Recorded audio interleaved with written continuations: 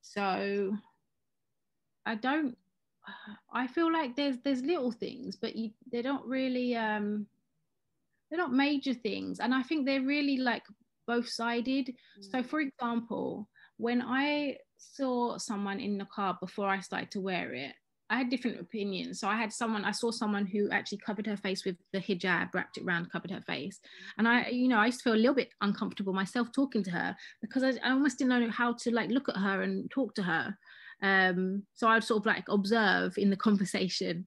But when it came to me wearing the niqab, when you're looking out from the niqab, because your eyes are not covered, you forget that you're wearing it. So for me, I often will forget what people are seeing when they look at me. It's only when I go past like the reflection do I remember, oh yeah, that's what everyone's seeing of me.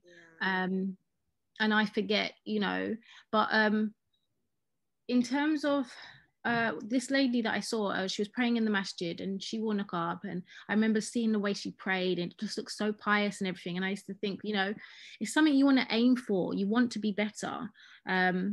And then when you do wear the niqab, you're still fully aware of your own flaws. You don't suddenly think that you're better.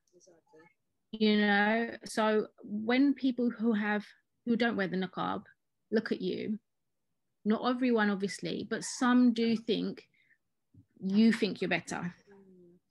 Now, this sounds really silly, but I feel like I already experienced that as a non-Muslim, because before I was Muslim, so I'm mixed race, and I always found myself in situations where it seemed like people thought that I liked myself, or was full of myself, or, just because I was mixed race, as if the beauty standard was different.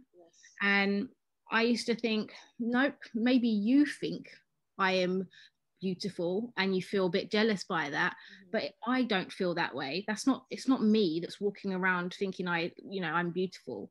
You have an issue with me, and therefore you're portraying that onto me. I'm not, so when I find it the same with the niqab, like if someone doesn't give me salams or something like this, I only see it as that there's an issue within themselves that they have to deal with.